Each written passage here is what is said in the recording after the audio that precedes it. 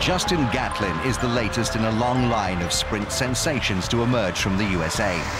Gatlin got a good start. Look at this man coming through now. Gatlin. What a fantastic performance from Gatlin. It's all about Gatlin. Ultimate goal is to be one of the best sprinters in history. And what a fantastic performance from Gatlin. And look at the time. It's the American leading the Jamaican at the moment. He knows he is the world champion. Justin Gatlin is the world champion here in London. Hey, what's up, buddy? We back for another episode of Ready, Set, Go. It's your boy, Jay Gatt in the building. And you know my trusted man who's over here with me, my homie, my day one, Rodney Green in the building, man. What's going on, baby? Man, what's going on, everybody, man? To our community out here at Ready, Set, Go. Wanted to say thank you to all our fans that's been watching. Thank you to our community that's been tuning in, man. We are definitely loving it and enjoying bringing you good content. Exactly, man. We definitely want to say thank you all for listening in. You know, what we're doing right now is we're just trying to give y'all the feedback that you know that we all talk about, that barbershop kind of talk, that love. It's no diss, no hate. We just come out here just delivering the word and the things and the thoughts that we all think. So that's why we here. Ready, set, go, baby. So what we got left? What we got on top of the list for today, man? What's going on? What we had? Tom Jones was this weekend, right? Tom Jones was definitely this weekend. It was a great meet. Florida Gators and Coach Mouse, Mike Holloway, put on a great showing for a lot of international athletes, collegiate athletes, along with the pro athletes. So shout out to the Gators and Coach Mouse, man. So is it safe to say, because me and you both Florida boys, we grew up in Florida. Florida relays was always a thing growing up, right? Is it safe to say that Florida relays is taking a backseat to Tom Jones now? Because the last couple of years, Tom Jones has seemed to really put on better performances than actually Florida relays. Man, this is true. You remember back in the day, man, when Dennis used to take us to Tom Jones to work on things. He used to be like, hey, look, you go in here. It's like a low-key meet. Like, you know, the crowd, you know, be spots in it. You may see about 4 or 5 people in there, but it was more athletes than actually people in the stands. But now, that's a negative, bro. That's negative. When you come to Tom Jones, you got to come ready. Yeah. That's that last meet before everything kicks off. Yes. Or everything kicks off. Yes, because, you know, right after Tom Jones is I think it's the start of I know it's the start of the Diamond League. Listen, the last time I ran at Tom Jones, the lineup was damn near a World Championship Finals. I had to race against Andre DeGrasse. I had to race against Noah Lyles. I was in there. Isaiah Young was in there. We were all in there, bro. Like, and that was a hot race. Hey, that's when you got your lick back, man. I still got that photo, man. We're gonna put it in the chat, man. Justin got this photo where he pointing at the clock on them boys. It was brewing, boy. I had to get a lick back, dog. I was brewing, man. Hey, you was mad because I kept talking about that DeGrasse. I was like, hey, bro, he rolled you at World Relays, though. Listen, the crazy thing is, you know, you never want to be that athlete that always gives excuses when you don't live up to your potential. And in that race, I was actually injured, right? I had a knick-knack injury when I went to World Relays, but I didn't want to give up my spot. Y'all know what it is. So I ran the semis. Well, I ran the prelims, and the grass rolled me, dog. But never in a million years did I think that was going to turn into a meme that you would see on Instagram and TikTok to this day. You know what I mean? They done put fire emojis behind him, stepping away from me and everything. I'm like, get out of here, dog. So when I had the opportunity to race him again, that was the first opportunity I raced him since that World Relays. And I had to make sure that I put one down. Nothing against Andre or anybody else in that race, but listen, man, I had to scroll through my timeline and keep seeing that damn meme of me getting rolled at World Relays that one time, man.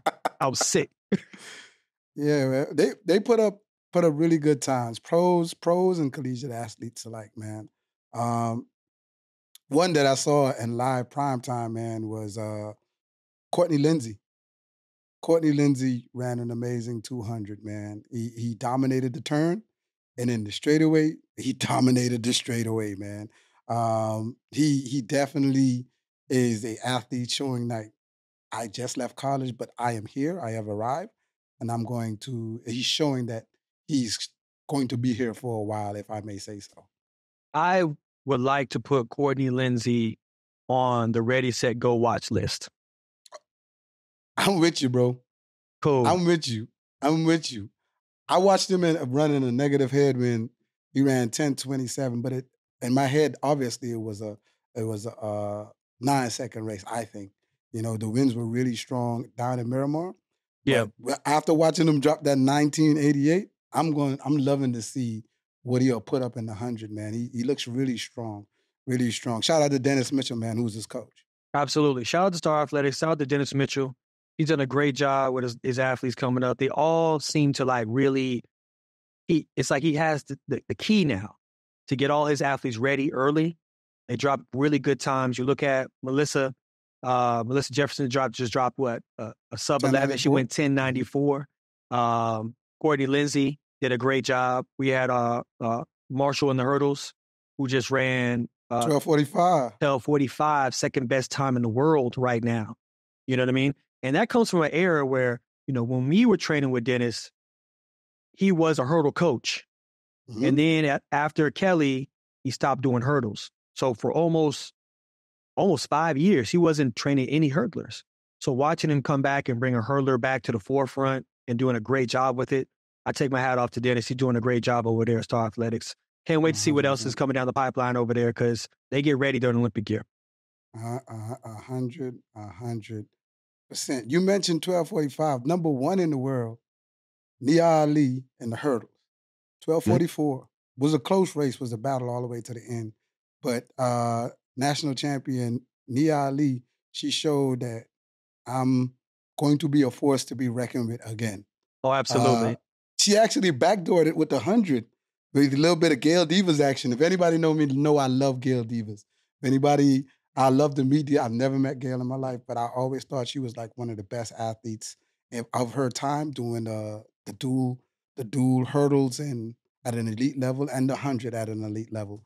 But yeah, man, she backdoored it with like an 11:26 100. She won a heat. You know what I mean? That's a PR for her, the 100 too. Oh yeah, that's a PR. That's amazing. It making me think like, was she working on speed, or is this something she is possibly thinking about playing with? You know what I mean? Because now a lot of the hurdlers they stick to hurdles, but Toby Amasan run also. She ran the hurdles also. So we seeing a lot of people going from not a lot of people, the elites, running flats and running hurdles. I would love to see it again. I don't know if this era could sustain that because you look at the women's 100 and it's ridiculous.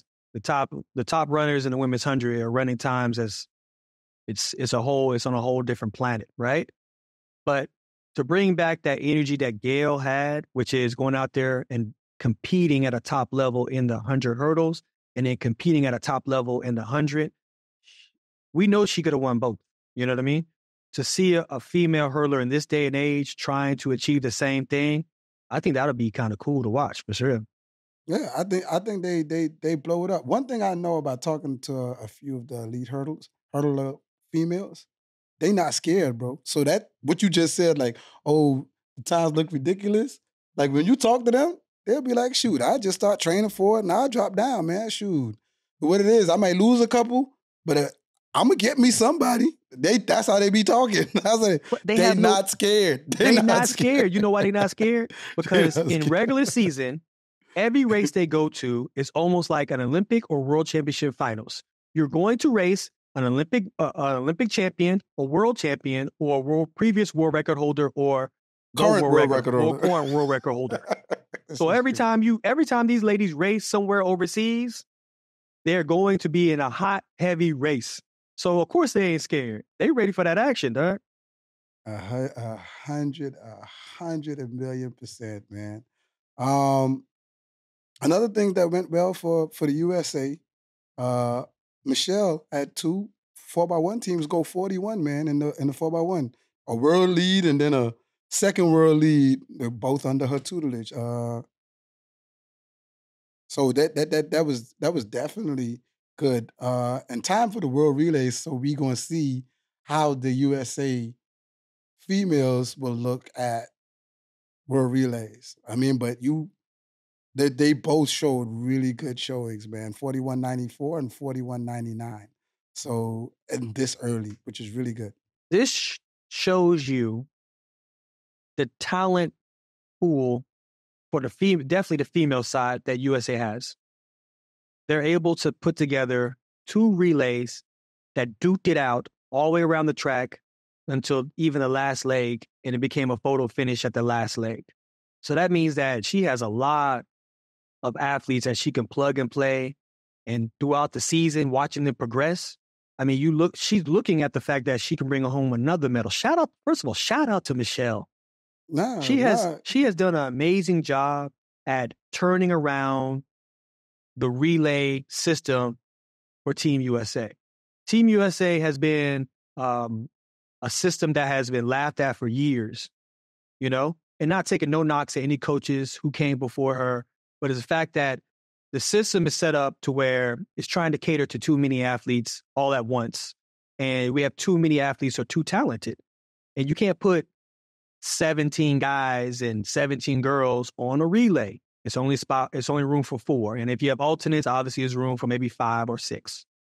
So somebody's going to miss out. And then on top of that, we don't have time to be able to get out there and practice like Team Canada, Team China, Team Japan, Jamaica, any of the other respectable teams are out there practicing consistently, you know what I mean, almost year in, year out with their team.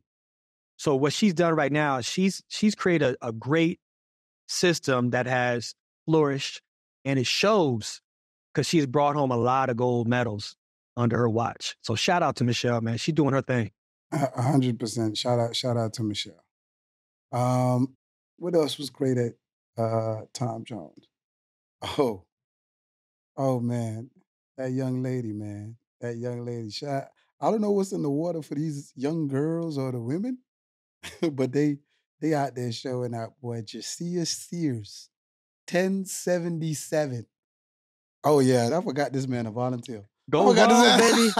Rocket Top will always be home, sweet home to me. Woo, good old Rocket Top. Yeah, man. Miss Sears, hey. Miss Sears in the building, dog. Hey, man, she not in the building, man. She's in the penthouse. She's at 1077. Let's not forget the collegiate record is 1074. It is. 1074. It is.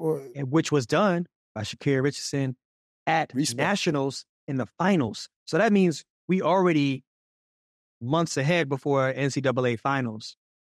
But what can Miss Sears do between now and then? Can she hold on to that? Can she sustain that? Can she break the NCAA record before even NCs comes around? But that's between her and Coach Dwayne Ross.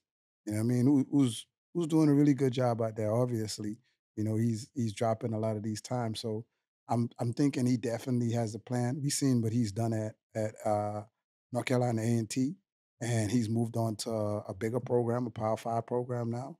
And he's now just getting a lot of what he wanted to bring to the table out. So between her and her coach, I'm pretty sure he got something cooking, because ain't nobody saw that coming. Nobody saw that coming. It looked like they shot the gun twice. Looked like they shot the gun for her, then they shot the gun for everybody else. They shot the gun. Listen, when you watch the video of whoever filmed that from the stands looking down, the way she accelerated through her transition and then kept on stepping in her acceleration phase, that top end phase down at the end, when she came across that line, even her teammates were surprised. Everybody was like, woo! When they saw that 10-7, man. But I think is and I'm not sure, you know, I don't know Coach Ross, but it looked like she was basically executing her phases. She definitely wasn't running for time. Yeah, I mean, it definitely looked like she was trying to execute what she's been taught. So when the time hit, you know that lax moment. They're like, if you're just working on things, and in your head you're like, okay, yeah, I just tech that out. It probably is fast. You know, she probably was thinking of something like, oh, okay, maybe like 1090. You know, but I'm pretty sure when she saw 77, she was like, oh, I was working on things, but I guess I really was working on things. I was working on things. You know what I mean? Yeah. So that's just a well-coached athlete and a great athlete, you know what I mean, going after. But that's what it really looked like. It looked like she was trying to focus on her phases and hitting them exactly the way she was coached. Yeah, she ran that race like a professional female 100-meter runner would run that race in a championship setting. That's how she ran that race. It was a beautiful run. I hope that she can keep that, sustain that through the season. get even faster.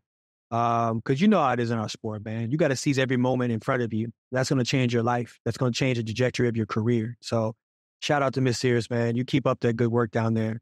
And go Vols, baby. There you go. There you go. So, speaking that it's Olympic year, man, you know they have unveiled the USA Nike uniforms. What are your takes on it? Let me take you back first. Before I give you my take on that, think about this. When I was an athlete, and when you go to Olympic trials, one of your thoughts in your mind is, I want to make this team so I can be one of the first people to wear the newest Olympic uniform. Because it's going to be cutting edge, scientifically, but also just like, ain't nobody got this. You're going to be one of the first ones wearing this. So throughout my career and all my Olympics, I've loved each uniform. They've been amazing. They've been the next step. When people see it, they want it. When I saw the unveiling of this uniform,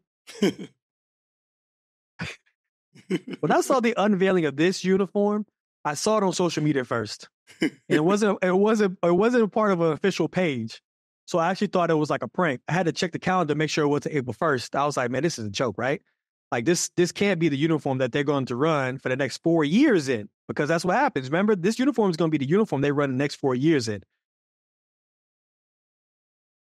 I personally think that they dropped the bag on it. They dropped the ball when it came to this situation. They should have put more money into it. They should have put more effort into it. The font across the front looked like it was just a simplified font. Like, I'm just going to pick any font, put the USA across the front. Color's okay. But when you look at things like the women's bottoms. There's a lot of women who chimed in on them bottoms, boy. What did they say? I read one comment, the woman was like, the man who ever made this, after he put it on, then he could ask the women to put it on. Long story short, I feel like this Team USA uniform has definitely missed the mark, for sure. They could have did a better job with the font. I feel like they just pieced together some of the material that they have for previous uniforms, and then they just threw some color on it, and they just went with it. Now, the crazy thing is, Nike is the sole sponsor of making these uniforms for these athletes. Not just America, not just Team USA, but you're going to see Kenya, you're going to see Germany, you're going to see any country that is sponsored by Nike going to wear these uniforms. That's how it is for Puma, too. So when they unveil the Jamaica uniform, you're just going to see that same color wave for Trinidad, Bahamas, and all the rest of the other Caribbean countries. All they do is remake them into different colors. So you're right. It's like designing easy. You make one design and then you copycat that boy. I don't know. What's your thoughts on it? What's your thoughts on the uniform? My thoughts is I don't know, because what you just said, has some validity to it. It was like, it looked like they took some of the old uniforms and put them together. But what if the artist or the person who did it was like, this is paying homage to the past, and that was like that was their thought process of why it looked like it's pieces of the old uniform brought into 2024. Well, then you got to give me a backstory when you bring this and roll it out. You got to have a quote or something like that goes with it. Because right now it just looked like y'all just ran out of time. Y'all just started putting things together to hit the deadline. That's what it looked like. Have you ever met one of the designers? I wonder who are the designers. Not to get them like any type of hate or anything, but I wonder if anybody met somebody who'd be like, oh yeah, I designed that uniform. You know what I mean? I have not met any of the designers of the Olympic gear. I've met Nike designers before, but I've never met anybody that designed the Olympic gear. I think we all are curious to see who designed this Olympic uniform, especially the women out there. Boy, they are complaining that cut is entirely too high, and they are up in arms, boy. If you read the comments under some of them things, those women are and these like regular women. These not athletes. These like, who they think gonna wear this? If my baby was in the Olympics, she would not dare. She would not dare. It does not leave a lot to the imagination. Sure. And for those women who decide to wear that cut, that aggressive cut, I call it aggressive cut, that aggressive couture cut, they got to make sure they bring an emergency bottle of Nair with them because you're going to be gone a good 2 weeks strong. So that regrowth going to definitely come back. Hey, that's probably like, you know, like you said, couture. It's Paris, baby. You know what I mean? Fashion capital of the world. Fashion capital, man.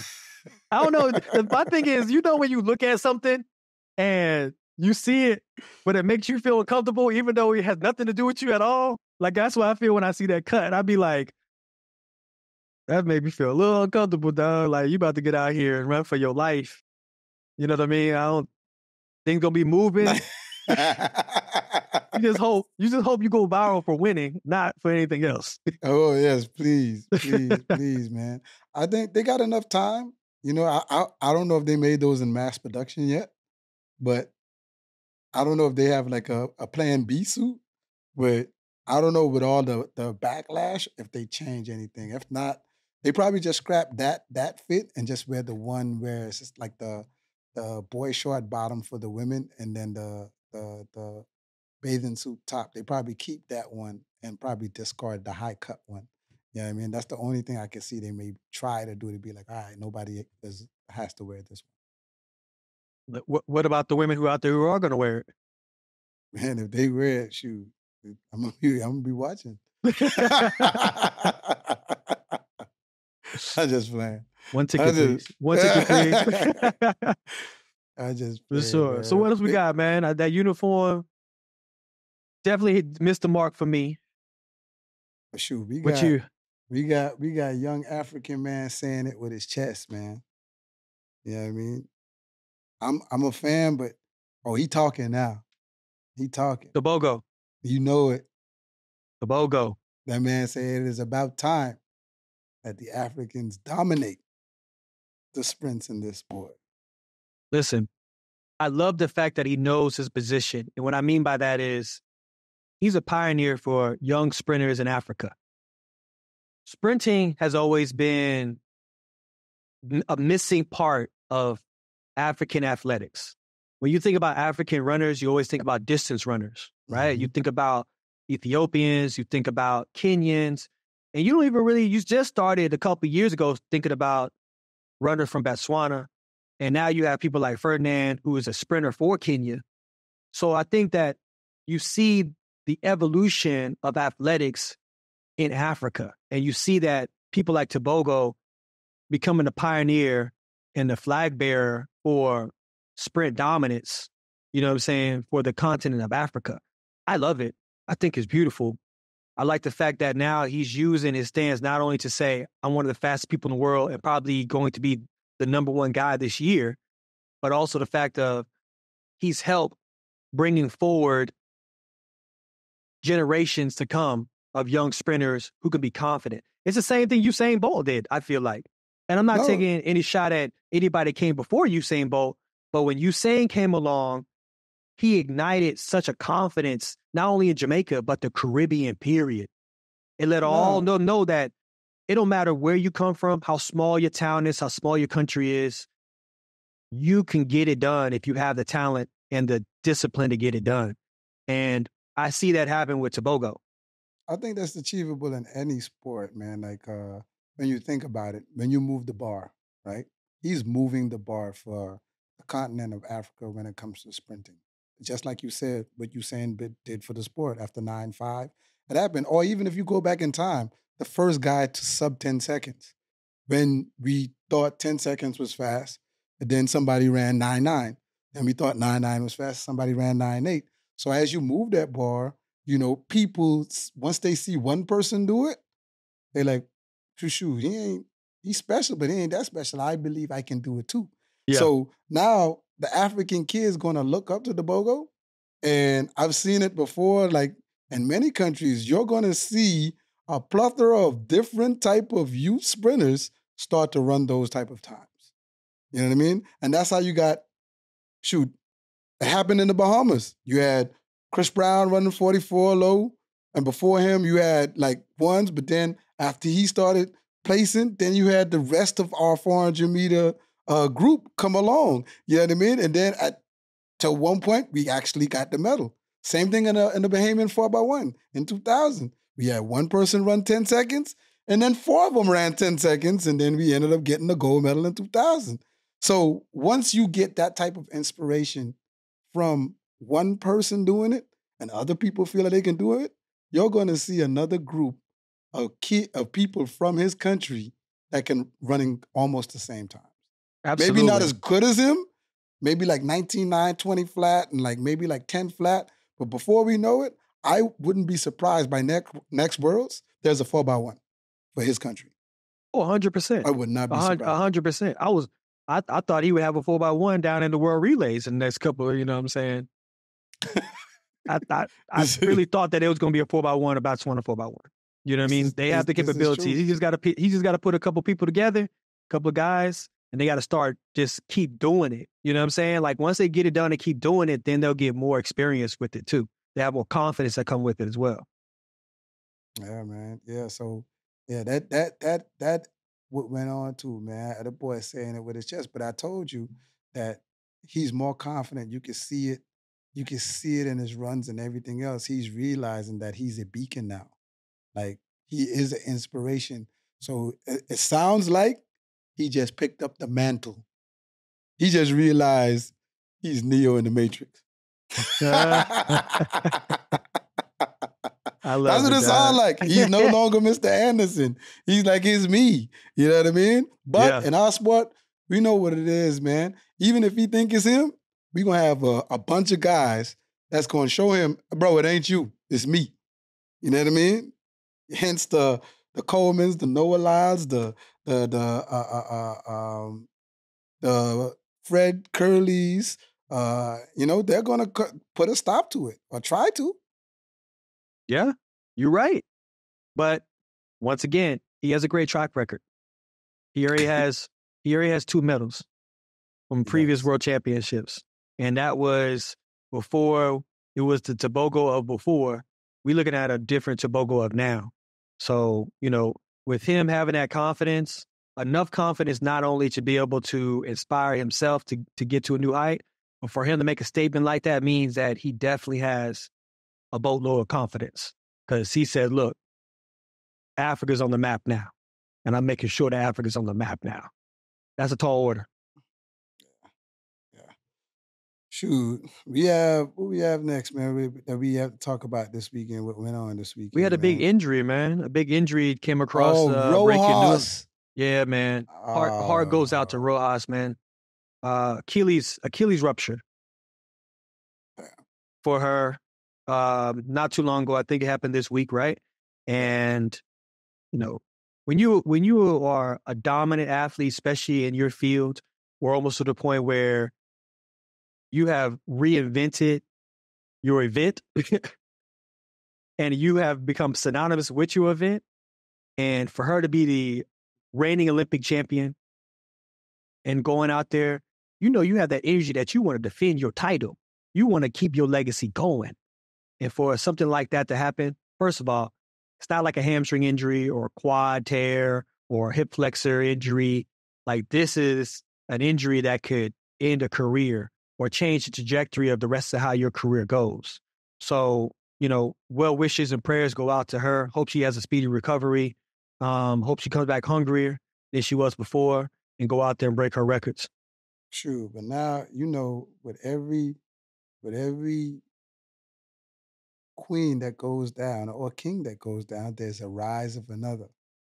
Who is the next Olympic champion if this dominant force is out the way? Because we've seen it happen. Sydney McLaughlin moved aside and she took some time off and Femke Ball exploded. You know what I mean? True. Shanae Miller took some time to have her baby and enjoy her family. And Polino exploded. So, just like in that fashion, what happens now that Rojas, she goes down, like you said, God spare life, she comes back stronger than ever. Who rises? That spot is wide open to the listening athletes and everything. Who is going to be the next Olympic champion? You know what I mean? or dominant force, because we all know, shoot, you probably know it better than I. Climbing to the top is easy, but staying at the top for that period of time and navigating staying there is very hard. You know what I mean? I like that you said that, because a lot of people will probably disagree with you and say climbing to the top is not easy. When you prepare yourself to run hard, run fast, and compete at a high level, climbing to the top is pretty easy. You just have to be consistent, you know what I'm saying, with your competition. When you get out there, you have to be consistent with your competitiveness. And then by the time you look up, you really one of those dogs who's sitting at the top because you worked hard for that. But like you said, staying at the top is the hard part. Because now, when you're at the top, what's going to be in question is your integrity, your consistency, but also what habits. A lot of athletes have habits that they push to the side to get to the top, but then those habits start to come back because now you become a little lax. You be like, I'm here. Yeah, I'm good. I'm the man. I'm the woman. You know what I mean? I can go out, party, have a good time. But then while you doing all those kind of things, those people who were behind you trying to jock for position that you beat out for that position, they're still working. They're still trying to build themselves up to beat you to get that spot. So yeah, holding that position is a hard place to stay, you know, for sure. I think to what you just said, a lot of athletes, or I mean, I don't even think that could be an athlete thing. I think that could be a life thing. You know what I mean? Success and sacrifice goes hand in hand. A lot of people don't understand what that means. You will have to sacrifice something for your success, whether it be family time, whether it be where you put the alcohol bottle down, where you put the fast food down, where you have to let some friends go. You know what I mean? You have to walk alone for a while. Those type of sacrifices you have to do on when you're climbing your way to the top. But what makes that easier is if nobody expects you to be the guy to be at the top, because that light isn't on you at all. You know what I mean? They just like, oh, he's coming, and then boom, then you're here. So the reason why I may say, and you probably could expound on this a little bit, it's harder to stay at the top is once you have the lights, camera, action, now everybody's tugging on your coattail. Can you take this picture? Can you do this photo op? Can you do this interview? Now your focus level is not the same because now you were training in the dark. Shoot, you remember when you was coming back and you told me about it? You was training in the dark, training like an animal, like a caged animal, and then you turned into a beast. But you had to train like the animal first. Your mind had to be there first before you get your body there. Exactly. So now once you at the top, you possibly, if you don't have the right mindset, could turn into a pampered pooch. Am I lying? Yeah, you ain't lying though. You're right. Because now money is not an option anymore. Yeah. You have the attention.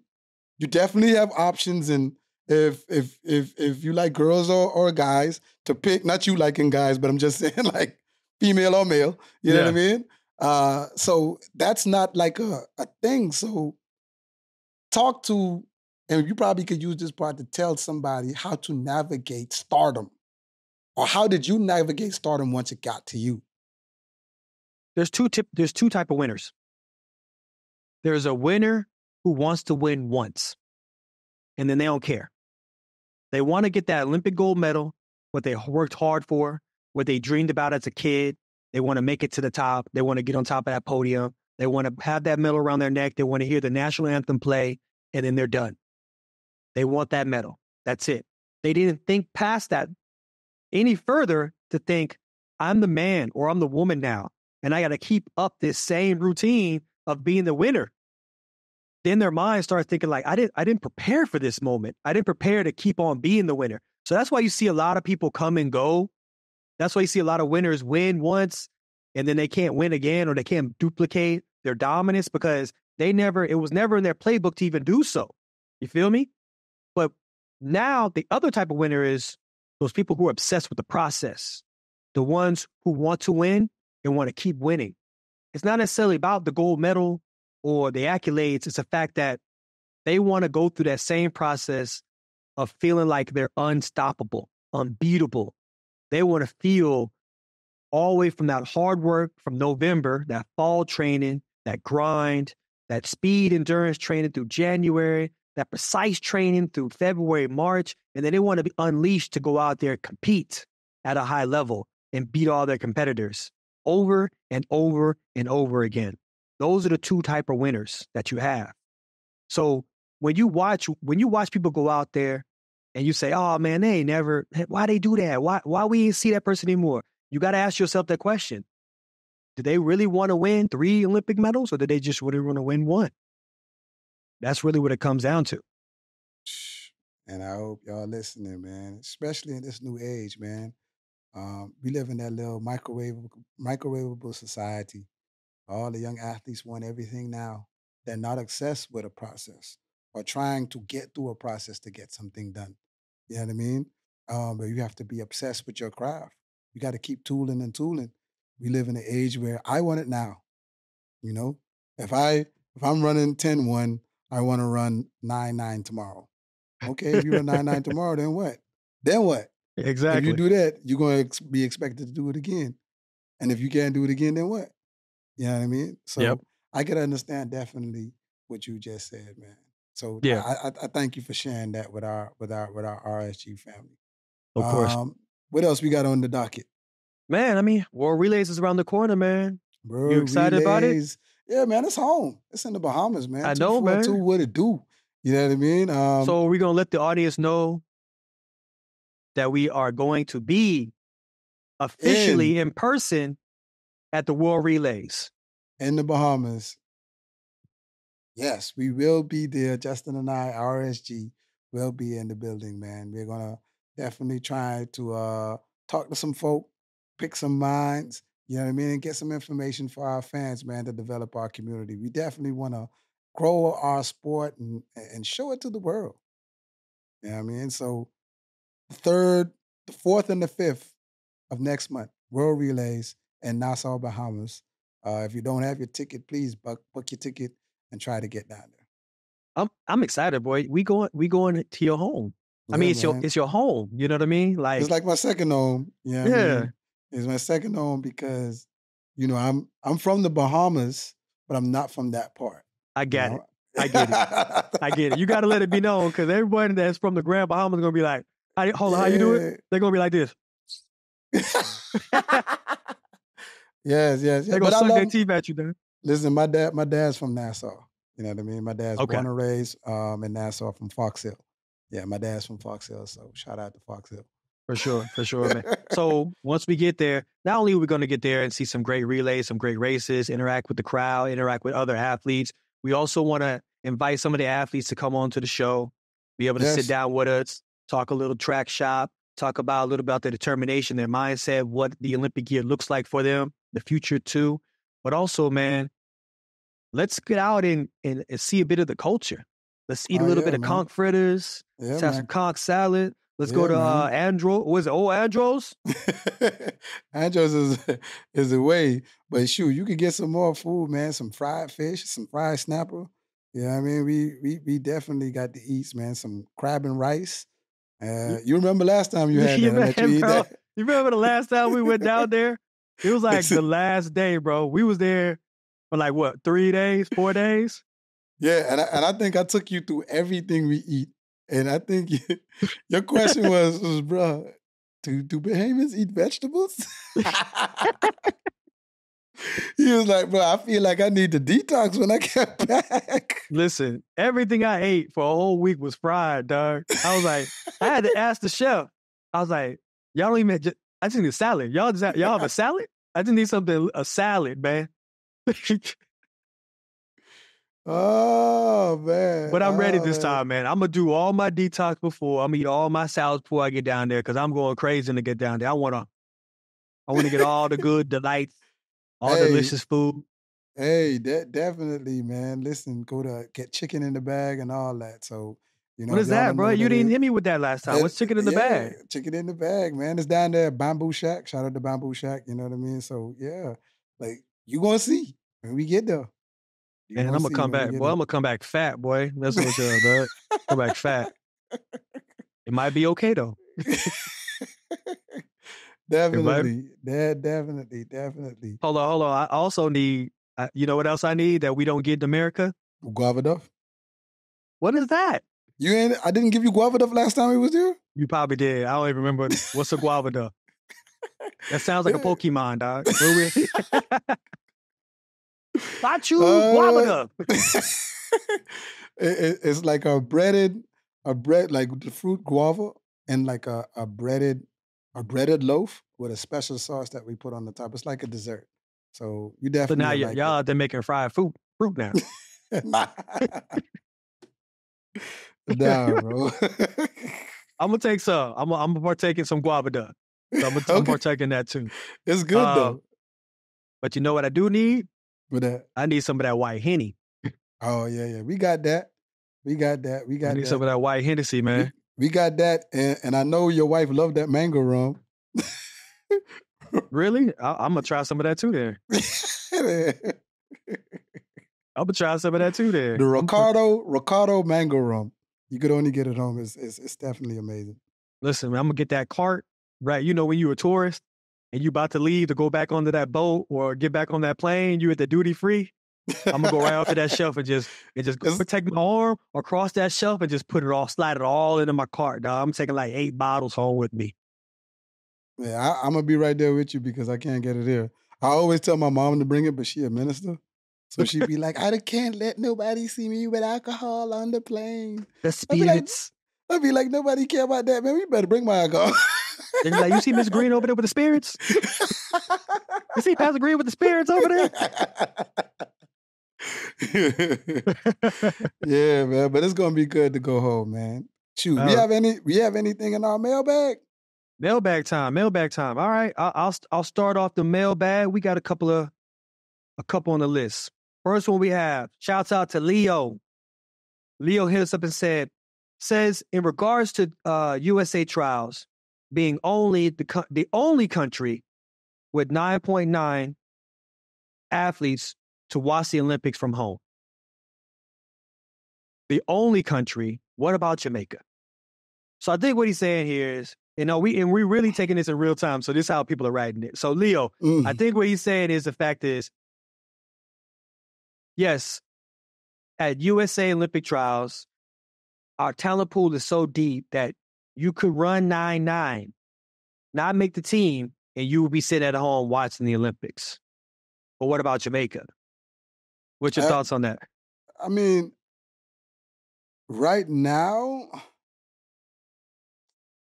I think it's not as dominant as it used to be. You know what I mean? I mean, if he's speaking about the Jamaican era where you had the Nickel Ashmeads, Usain Bolt, Asafa Powell, Mike Frater, Johan Blake, you know what I mean? That era, yes.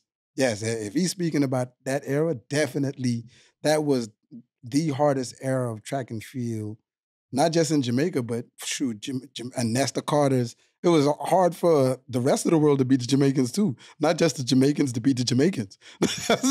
Facts. I was there. But right now, like, I think the women's side is like that. Because right now you got the big three and Sharika, Shelly Ann, and Elaine.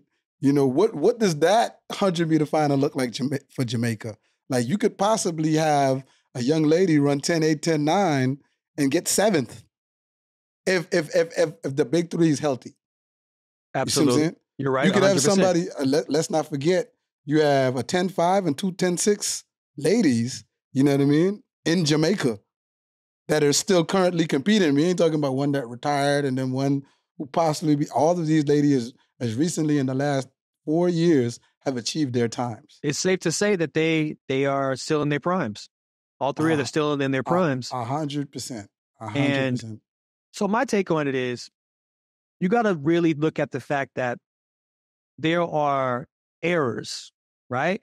And USA, it's harder to see USA's errors of sprint dominance because what happens is our colleges are also incorporated into our Olympic trials or our nationals. So now you have athletes who have the capabilities of running 9.9s, 9.8s now, and most likely won't make the team because you have those athletes already standing in the way, like a Trayvon Bromell or a Fred Curley or a Marvin Bracey. So, and the list goes on. Christian Coleman's, Noah Lyles. So it's a long list of professional athletes who already been dominating the sport, who understand how to run under that pressure and can go to Olympic finals or Olympic trials finals and still produce in that way. And their training peaked them to that point. Usually when you have college athletes, they've peaked already for NCAAs. And so now what happens is their coach has to re-peak them within that month's time to get ready for the Olympic trials or nationals so they can go and make the team. So, but for my take on when it comes to making Team Jamaica, it's that same thing. So now you have Asafa who's retired. You have Usain Bolt who's retired. Now the OG of it is Johan Blake. But then at the same time, you have a lot of these guys who have made their mark, like Akeem, Oblique, Hudson, Keyshawn. Like these guys are capable of running 9.8s, and they've already ran 9.8s. Yeah, they have already done it. And still dominate. Now, there's a lot of up-and-coming Jamaican runners who are probably right behind them who are going to run 9.9, 10.0, and they're probably going to be sitting at home watching because they only can take 3. You know what I mean? And when you go that list, you have 1, 2, 3, 4 already. Akeem, Oblique, Hudson, Keyshawn, that's 4. And somebody's not going to make that 100-meter Olympic team. At a nationals, you always have an outlier for Jamaica or the Bahamas. There's always one person who you probably missed, and they just show up at trials and they do something. They do something, and it's happened many a times. Melissa Jefferson, when she ran a 10.6 and won, Charleston, I think is his name. Yeah, Cravon Charleston. When he won, like there's people who like they're not names, but they're climbing those ranks. You know what I mean? Who's an outlier who may just be coming around that year, who you may not be thinking of, who may put somebody out of that spot. So, who knows in Jamaica who it could be this year, or in the USA who it could be this year, because those are definitely 2 dominant countries who dominate the sprints. Like it's very hard. You know what I mean? Otherwise, they wouldn't have at Penn Relays USA versus the world. Absolutely. It used to be Jamaica and the USA with that 4x1 for years. Yeah. So one thing I'm loving about Jamaica right now is the fact that all of their top sprinters are young athletes, all within that same generation. Mm. You know what I mean? Excluding Johan Blake, all these top athletes, the guys I named already, that means that the next couple of championships, from world championships to the next Olympics to the world championships, these guys are going to mature together. They're going to sharpen iron. They're going to go out there at nationals, Olympic trials. They're going to go out there and fight each other every chance they get to be the top dog of their country. And to really think about it, bro, in the next couple of years, you're looking at Team Jamaica being a formidable 4x1 relay once again for jockeying for that top position. Because like I said, you got Keyshawn who already ran a 9.8 before. You got Akeem and Oblique who already showed that they can be. You remember just last year, we actually had, was it Akeem? We had Akeem to actually win. He was going to be on that podium. So he was considered a favorite. So when you look at that situation, give them another year. Things may change. Hey, look, you do. That is true. But that Keyshawn actually shook things up, though. He came out of nowhere last year. Well, the year before, he came slowly the year before, and then he exploded last year. You know what I mean? So yeah.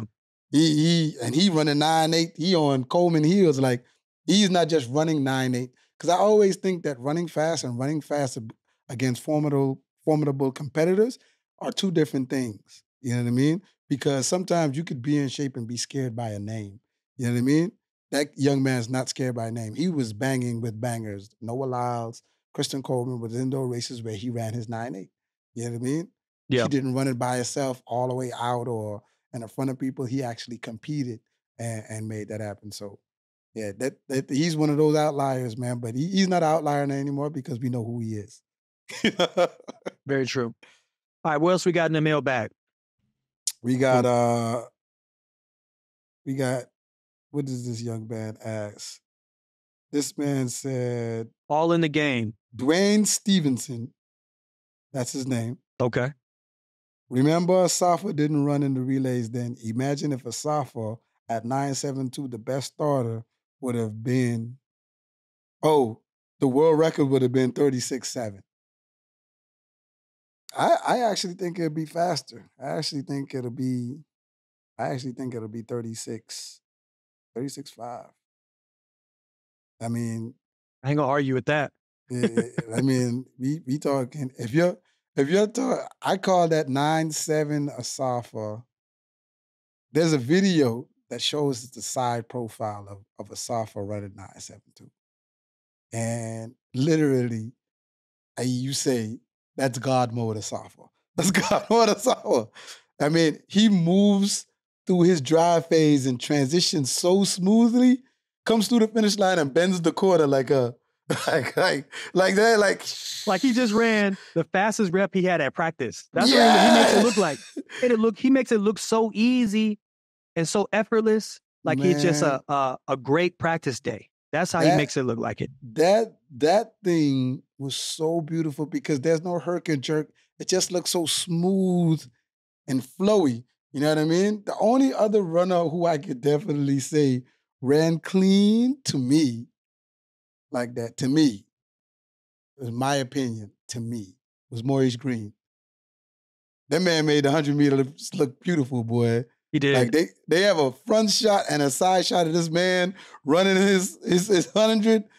Mo Green is my guy, boy. I call him textbook 100 meter running, boy. If they taught a class, they could teach phases based on Maurice Green. That man, yeah. But yeah, in that race right there, with Asafa, made that race look beautiful, that 9.72. I call that God mode Asafa. Exactly. But listen, I'm not trying to be controversial here. So are we talking about when they did break the world record in 2012? Because that's the case, God mode Asafa was not in 2012. You see what I'm saying? Are we talking about plug and play Asafa of that time period into the relay?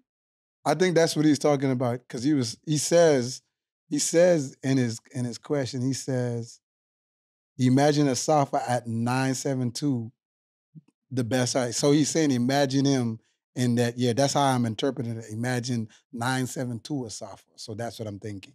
I mean, yeah, but now we going into fantasy realm, right? What I mean by that is, what I'm saying is, because the last time we had this, and I had to go back and look at our own episode and say, wait a minute, Usain was in 9.6 shape, Johan was in 9.7 shape, Nestor was in 9.8 shape, Prater was in 9.9 shape, right?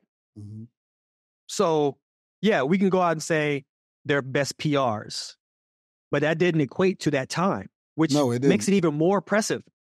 Makes it even way more impressive because after running the 100, all the rounds, the 200, they still, half of that team still came back and put down a hellified relay to go out there and break the world record. You know what I mean? So, I mean, it's a few factors, and you could definitely talk about it. It's a few factors that you have to take into consideration. The adrenaline of the crowd. You know what I mean? That alone jacks you up. You know what I mean? So, you may be sore, you may have a little nicks and knacks, but once you run out there and they're that crowd and they screaming, yo, USA or Jamaica or whatever, you gassed up. Like those endorphins start tingling in your body and you be like, what hip? Or what toe?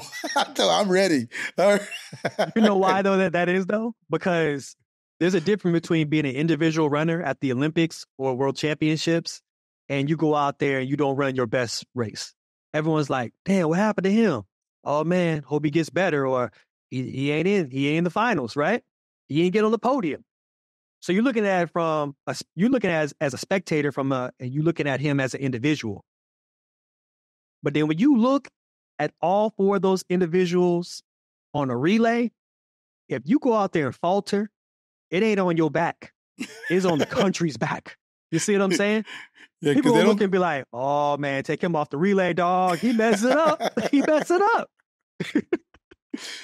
Now you got dudes who got PTSD about a relay. Oh, 100%, boy. 100%. 100% for sure. Speaking of relays, let's talk about the next mailbag question. It actually goes back to the relays. All in the game. Shout out to All in the Game. He says, I'm curious as what Jamaican team you will put out there and what's the order you will put out there. Starting with Akeem, Oblique, Hudson, and Keyshawn. How would you put that in order? Would you keep it that way or would you change the order up? I'm going with, let me look at it again.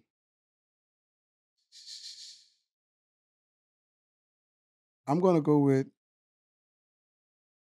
Oblique. I'm going to go with Seville out the hole.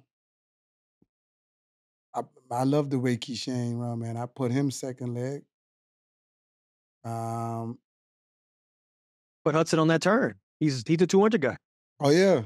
Put Hudson on the turn. And then Blake on the... Because I put Oblique out the hole, right? Oblique out the hole and Blake at the end. Yes. Yeah. Yes. I agree with you. Blake is good for insurance. He's a fighter, man. I've seen him warm up and I've seen him at a couple of meets. He got dog in him. Yeah. So he not folding. He not. If he get the stick in front, it's hard for me to see him getting ran down, even by Noah Lyles. It's hard. I'm pretty sure Noah would beg to differ, but it's hard for me to see him getting ran down. Yeah. So I agree with you 100% with that order. That actually is a really good relay, dog. It is. That's a good relay. World relays we gonna see. We haven't seen. I don't know if Jamaica selected their team yet, but we gonna see what numbers people put up at world relays, man, and what it's like. We definitely will be talking about it while we're there. So we have one more in the bag. You want to take it? You want me to take it? Go ahead, you take it. St. GC for life. You guys need to bring in more guests, especially one who competed against you. I think that question's more so for you, but more so for you. But we do have more guests coming. I don't want to unveil them yet, but we do have more guests who actually signed up for the show. We think was definitely be an interesting take on backstories. Like when y'all hear some of these backstories of some of these great athletes, y'all will be like, wow. You know what, Doug? I think from that question, I want to take the opportunity and especially to GC answer his question, but also to the audience, man. Since we started this podcast, it wasn't because it was anything for us. It was the fact of we just love track and field. You know what I mean? I love running. I love competing in track and field. I love help consulting and coaching in track and field. I love watching track and field. If I had an opportunity to sit down just as an individual and talk to certain athletes of my past I competed with, them, you know what? I'd love to have Usain on the show.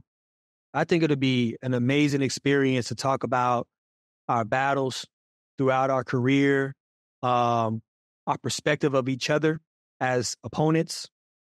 I would love to ask him questions that have always been in the back of my head that I won't unveil now. But if we have the opportunity to sit down with him, it would be all love, dog. I think it'll be a great show. We'd be laughing. We have a great time.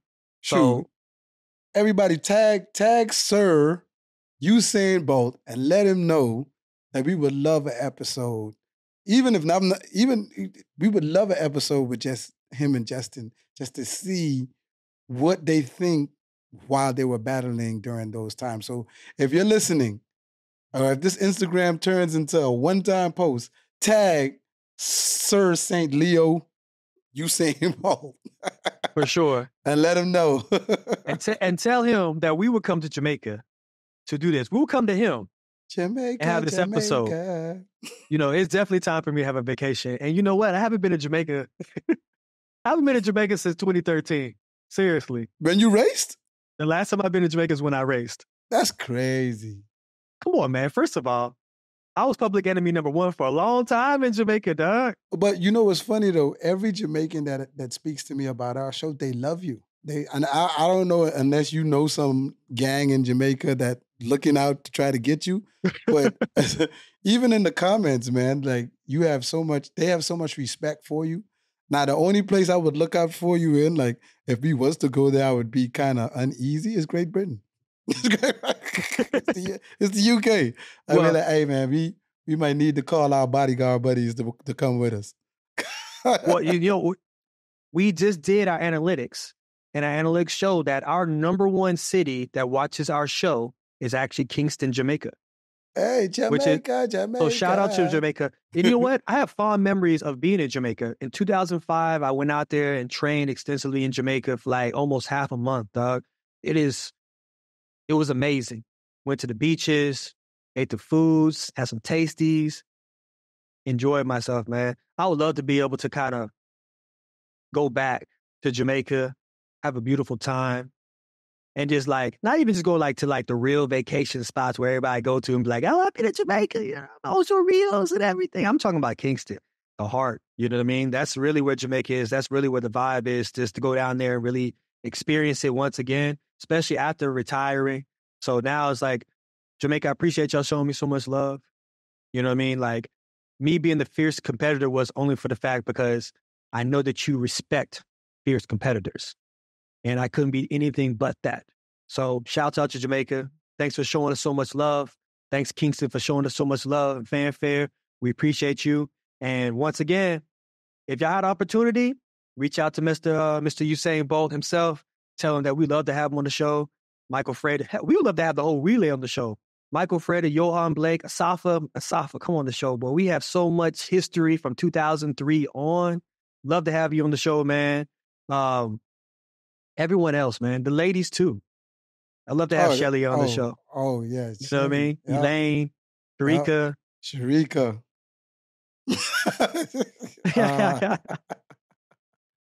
Yeah, all of the young ladies, man. Even the young ladies of the past, man. Veronica. Listen, I'm pretty sure Veronica has like so many stories, man. Veronica was one of my favorite Jamaican women. I actually know her and her husband, man, but like when you dive into her, man, she is so fierce. Real soft-spoken, but really so fierce, like real dog, you know. I'm going to definitely try to get her on there, man. Real queen, graceful, you know what I mean? But before the Shelly Ann's and Elaine's, it was Veronica. It was GCB.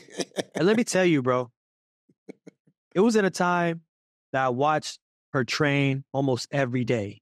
She would train right across the track from us. Yeah, I was there. I never understood how someone could be so fierce and go out there train by themselves. At that point in time, you remember she had no training partners. No training partners, zero. She would train by herself. She would go out there and hit the times, hit the marks, and just be so fierce with her training as if she was really competing against another individual right next to her. And in my mind, I'm thinking, like, how do you even keep up pace? How do you even know what pace is? Because you're not running against anybody. No one's out there to push you. But she would go into track meets, and she'd go out there and still lay those 10.8s, 10.7s, and she'd go out there and still dominate and still run fast, bro. So shoot, yeah, it is Veronica, but you know, she had a good coach too in Lance Brahman. Yeah, I mean, he brought her. I think he came with her from Barton to Arkansas to pro. So you know, we got to give him some credit too. Absolutely, you gotta give him credit for sure. With that being said, that's our mailbag for today, man. I think we can wrap it up from there, bro. Yeah, so, man. You want to take us out? Yeah, man. Next time for all our fans. Hey, send more mailbags. We love those type of questions, man. We love the interaction. We usually interact in the comments, but until next time on our next show on Ready, Set, Go!